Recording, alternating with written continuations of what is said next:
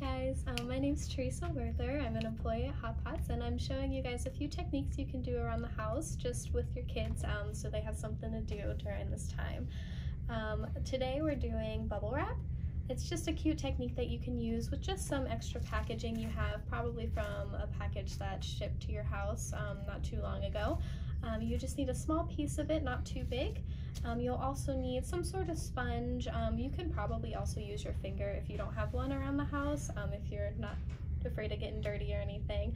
You can probably also use any sort of paper towel. You can just dip it right in and just pat it right onto the bubble wrap, and I'll get to that in a minute.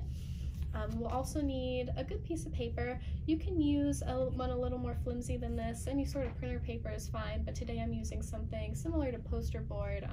You can also cut up just like a cereal box and use that if you wanted to.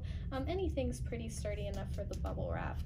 You'll also need some paint. Any sort of acrylic paint is fine, just lying around the house, and then some water just to clean out your sponge with.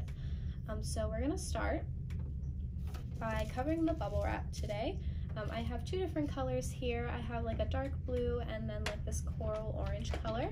So I already have the blue poured out, and I'll just pour a little bit more of that orange on there.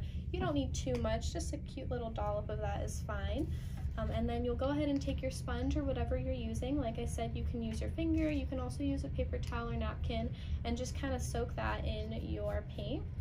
You want a decent amount on there. And then you're just going to go ahead with that bubble wrap and just kind of tap it right on. And you'll notice that it doesn't cover the entirety of that circle, and that's totally fine. The texture from that bubble wrap is what makes the technique look pretty cool. So that's what it's starting to look like so far. And I'll go in with that orange coral color. And I mixed it a little bit with that blue, so it's a little bit darker, but if you want, if you're changing colors, that would be a good time to wash out your sponge if you don't want them to blend at all. So I'll go ahead and wash that really quick. And with the sponge, all you need to do is just dip it in a clean water and just squeeze a little bit of that out.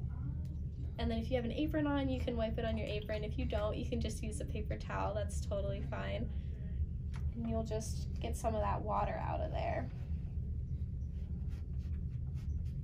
So it's pretty clean. And then you can go in with that second color if you are using a second color. And then just pat that down a little bit more. Now you want this to kind of be a quick process. You don't want your paint to dry on your bubble wrap for you or anything like that. And I'll even add a little bit more paint just to make sure.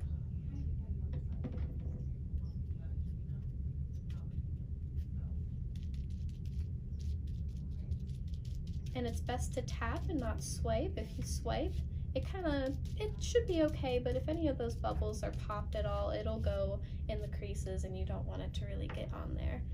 So this is what my bubble wrap looks like right now. And I'll just take this piece of paper right here and flip it right on there. Once you have it on there, you want to just go ahead and just pat it a little bit. Press it down, just make sure it's all on there.